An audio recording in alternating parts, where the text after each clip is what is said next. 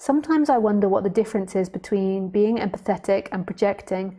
Could you maybe say something about this? Lots of love, Anya. Hi, Anya.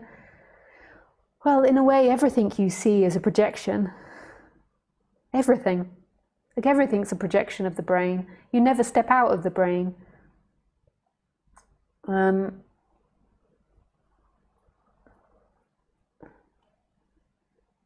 So say if you feel sorry for someone because they're homeless, that's a projection. Your heart chakra hurts for them because you imagine their loneliness, and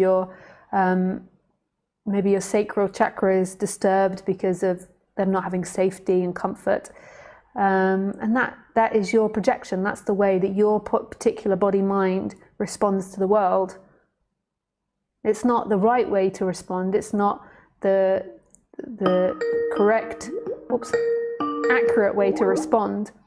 It's simply your way of responding. I'll just finish this and then I'll take calls from people. So everything is a projection of your brain. Like everything you see is Anya's particular way of seeing the world. And there's got to be humility to that in every situation, that the way that you see the world isn't the correct way.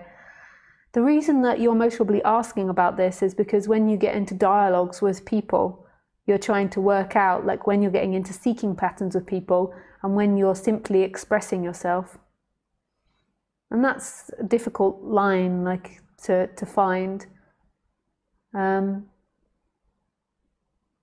most probably done by feeling, like really being honest with the feeling body in the moment, but that's very difficult to do, but it's possible.